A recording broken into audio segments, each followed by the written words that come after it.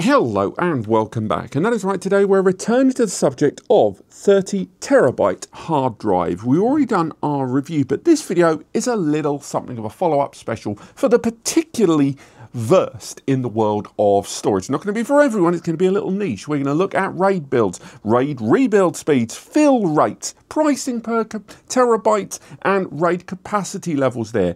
This is a video for the particular nerds of you out there on hard drives, or as I like to think of it, probably the world's worst video dating profile in the world. I just want someone that likes me for me, who doesn't mind a good night of RAID scrubbing, someone that will take care of my parity, who knows how to spell the word disk with a K. 2.5 and 3.5 inch floppy lovers need not apply. So let's hit the ground running. The first thing to talk about is price per terabyte. Now I know a lot of you are probably thinking, well, the price per terabyte, it's a 30 TB drive, you just divide the price by 30. But the realistic answer to that is actually a little bit more nuanced. Now, when you look at different websites online, obviously their pricing is going to vaguely change, but I saw the Seagate IronWolf drive knocking around for about $599. And again, that is without tax. You've got to factor that in with British and European pricing always shows inclusive tax, and the US doesn't. And when you look at the Exos series drive, it's around about $699 a lot of websites there. So again, we're going to look at those in a little bit. Now, the reason I'm saying the pricing is a lot more nuanced, it's because you're going to have multiple of these drives. The minute you have more than 3 drives and you start engaging in things like RAID 5 and RAID Z, where the storage is spread over and parity is calculated across the drives as well, unlike a mirrored drive or even a drive on its own, it actually brings down substantially the price per terabyte the more drives you have. Now, as you can see from the chart there on screen, the price generally can sit around the low $20 mark to a few dollars more for the Exos there, price per terabyte. And obviously, the more drives you have, the lower the price per terabyte as the parity spreads out. However, what's interesting is when we start looking at the petabyte level. Drives like this are being designed that people can start hitting petabyte levels a little bit more accessibly. And as you can see, a 1 petabyte drive level of the IronWolves sits at RAID 5 configurations around $20,000 to $22,000. And on the Exos, we saw it around $24,000 to $25,000 there. But I think a lot of users would agree that the minute you're talking about petabytes, and the minute you're talking about this number of drives, you're going to be looking at multi-disk parity. So if we look at a RAID 6 or a RAID Z2, that's when the pricing changes of around $600 to $700, because obviously you're only really adding one more drive. So the calculation isn't hugely different. It does bring down obviously the price per terabyte ever so slightly, but ultimately you are looking at around $20,000 to $25,000 spend to hit a petabyte level, depending on the RAID configuration you are going to go for between these 2 drives there. So yes, it is making a petabyte more accessible, but it certainly hasn't exactly brought the price down to any kind of even slightly conceivable affordable level. Next up, the fill rate. These drives at 30 terabyte, a lot of you in the comments were going, oh, I could fill that up with my Plex collection in no time. And I'm not saying that isn't true, but what I'm saying is no time is quite a relative statement there. Now, 30 terabytes, depending on whether you're going to look at it in terms of decimal or you're going to be looking at it in terms of binary, most operating systems run on binary there, but their classification of data there, you're either looking at, in terms of decimal, 30 million megabytes there, or around 28.6 in terms of your operating system and how it will view it in binary. However, the reported maximum transfer speed of this drive is maximum 275 megabytes per second. Now, even if we wanted to go bonkers and ignore things like system overhead, sequential block data not being completely ideal, network connections, simple inconsistencies in write. Let's imagine in some perfect utopian world that we are able to maintain exactly 275 megabytes per second consistently forever. It's a million monkeys on typewriters again. It would take 31 hours and 47 minutes to fill this drive. 31 hours. We need some way to measure that in terms of relativity. And I think I found a perfect way. That is the movie The Godfather Part 2, Francis Ford Coppola directed, Mario Puzo based novel movie, an absolute classic. You could watch that movie 9.5 times in the time it will take to fill this up. Or to be more precise, 9.44 GFPTs. Now, that is a lot of time to fill this drive up. Next up, probably the most requested thing that people wanted to know about with these drives post review was to do with RAID build times and RAID rebuild times. Now, I went ahead and used this. This is the Locker Store 4 Gen 3 from Acer Store, and I went ahead and installed 4 of these 30 TB drives inside. Now, full disclosure, I had to use 2 Exos drives and 2 Seagate IronWolf drives because that was all I could get hold of there. So I appreciate I don't have a pure similar 4-disc build there between them. However, I got them installed inside and I wanted to set up a RAID 5 with a BTRFS file system. I know I said file system twice there, get off my back. I also know there's going to be users out there that said, why didn't I use a TrueNAS system and just go straight into something like RAID Z? It would have been quicker. I needed to go for a test that would be more applicable to more users. And given that turnkey NAS solutions, the majority of them don't support RAID Z, I wanted to go for traditional RAID, hence why I went for the RAID 5 option there for our testing. Now, in the Acer Store software, it displayed 81.84 terabytes of usable storage. Remember what we mentioned earlier on about binary and decimal calculations. And I went ahead and started building that RAID 5 configuration. Now, unsurprisingly, it took a wee while. It was only a RAID 5, so 1-disc parity, but it was still 4 drives having to do that build.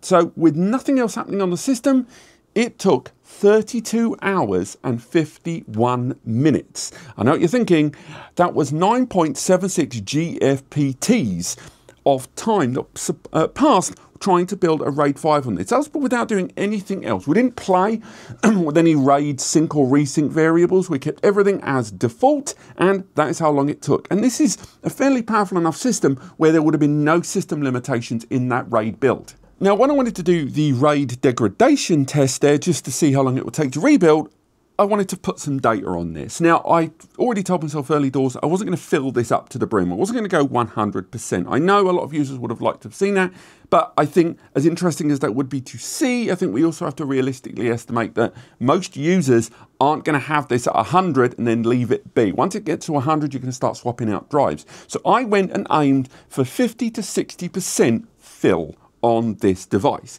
Now, I went with lots of mixed data, lots of photo, video, document, multimedia data there, kind of average day-to-day stuff. I know I could have gone with SSH and gone down to just block it all out. It would have been a lot quicker, but that felt slightly less realistic. And I thought, if I've gone this measure, I might as well play around a little bit there. So in the end, because it was taken overnight and I wasn't always here in the office, I ended up filling it up to 63.82% full. And that happened about noon on the 23rd of July. That ended up totaling 53.02 terabytes of space occupied on those disks. Now, I did that with backing up inside the system and externally with the system, as well as creating new directories with that data moved around the system. It wasn't just reusing background deduplication, it was fresh data every time there. And that took 2 days and 3.5 hours. So again, just a little over 2 days of real-world data moving around inside there. I know, obviously, with the hard drives,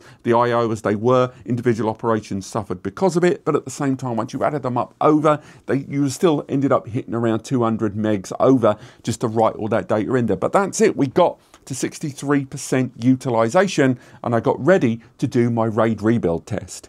Now, for the RAID rebuild test, as mentioned, I only had these 4 drives, so I didn't have a lot to play with there. So what I did was, when the RAID was completely finished, I then rebooted the system. I then removed one of the drives while it was in the system, already with the system running there, and after a very short period, the system went into RAID degradation. Now, rather than reintroduce the drive immediately, because I didn't want to really look at resilvering there, particularly because I'm not sure resilvering is supported on their platform in this way, I just went ahead and took the drive, stuck it in a docking station, and then used diskpart to wipe the drive. And even if I only did a quick wipe, the idea was that NAS wasn't automatically going to see it, and we had to do a full RAID rebuild. And then I reintroduced the drive into the array and then started the RAID recovery. Now, during this RAID recovery, I made sure that none of the background operations, some of those backup operations or write operations, they were all ceased. On top of that, I did not play with a RAID resync priority. It was all set to default because I didn't want to nobble it in case if you use RAID resync priority, then it's heavily dependent on the power of the system that you're choosing to use. So I thought leave it by default and then let the system take its time relative to the drives and the system operation. Now, that started at 12:36 midday on the 23rd of June.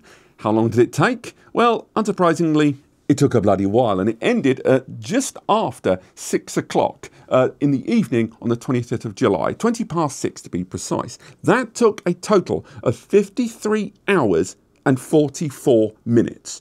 And I know we're all thinking it, we all want to know, that equates to 15.96 Godfather Part 2s, which is kind of insane at that point. And if anything, it only kind of underlines what a lot of people were commenting on the previous video, that once you start getting into this scale of storage, there are so many new considerations that most domestic NAS users never have to think about. Not only because it takes a long time for that recovery to take place, but also because it's such a long amount of time. Think about that, 53 hours when the device was at around 60% full. So much can go wrong in that time.